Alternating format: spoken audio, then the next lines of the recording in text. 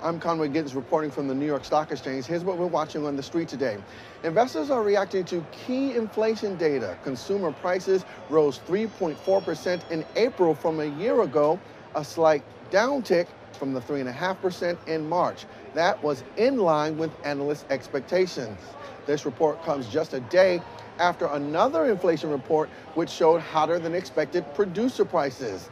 The data will be key when the Federal Reserve makes its next interest rate decision in June.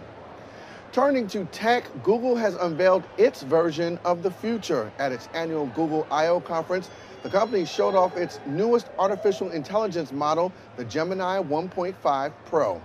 Google wants you to be able to integrate AI into your everyday life, helping with things like schedule making, finding missing items, and interacting with others. CEO Sundar Pichai showed off the Gemini 1.5 Pro's capabilities, demonstrating how it can summarize a group of emails and ask to find a specific photo from way back in your camera roll. The updated model also allows users to ask more pointed questions and receive a response of their choosing, either in-depth or a summarized version.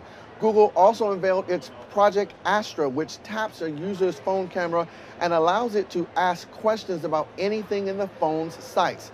Google said it does not have a timeline for Astra's public release.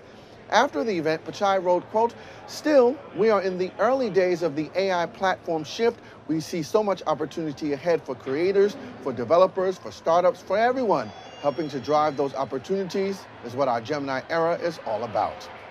And that'll do it for your daily briefing from the New York Stock Exchange. I'm Conway Gittens with TheStreet.